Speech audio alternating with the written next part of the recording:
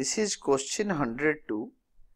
Capital employed is rupees 12 lakhs. Net fixed assets is given. Cost of goods sold or cost of revenue from operations is given. Gross profit is 20% of cost is given. Calculate working capital turnover ratio.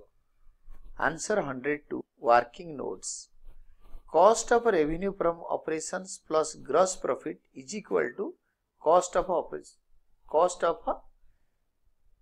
Is equal to revenue from operations. Here, cost of revenue from operations plus gross profit is 20% of a cost. It is written in 102 question that gross profit is 20% on cost. Hence, in place of gross profit, you write down cost of revenue from operations multiplied by 20% is equal to sales, or you can say revenue from operations.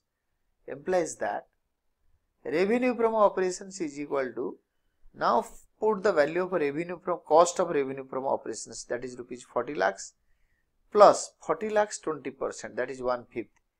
Hence, revenue from operations will be rupees 40 lakhs plus 8 lakhs is equal to 48 lakhs.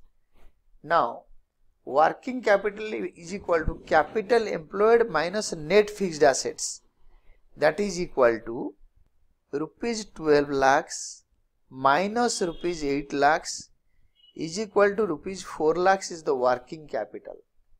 Now, fair notes.